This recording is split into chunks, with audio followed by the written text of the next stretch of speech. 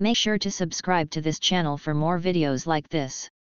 The way she right, the way she rock her body. The way she right, the way she rock her body. The way she right, the way she rock her body. The way she right, the way she rock her body. The way she right, the way she rock her body. Justin Fields and Andy Dalton situation has everyone talking. Laura, what's the latest there?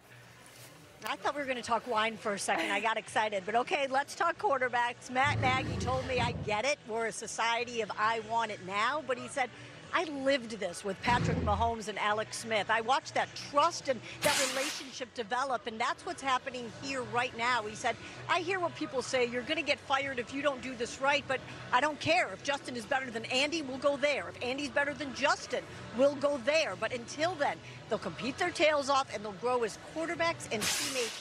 The future is Justin, but we're going to do it the right way. Always doing it the right way. Let's head to Indy. And hi, Lindsay Czarniak.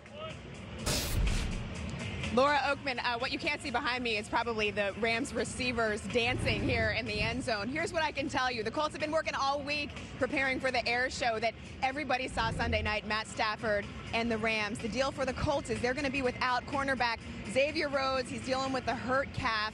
The other issue is the offensive line. It's going to look really different today for the Colts. Part of that reasoning is because Braden Smith, right tackle, is out suffering a foot injury last week. But, guys, the bright spot here is the Colts are super excited about getting Eric Fisher back, that left tackle, that two-time Pro Bowler who suffered the Achilles injury with the Chiefs in the AFC Championship game. This guy only practiced a couple weeks with his team. Carson Wentz told me, though, I've been in the training room with him. I'm shocked how fast he's come back. This guy is going to make a big impact for us. Charissa, let's send it back.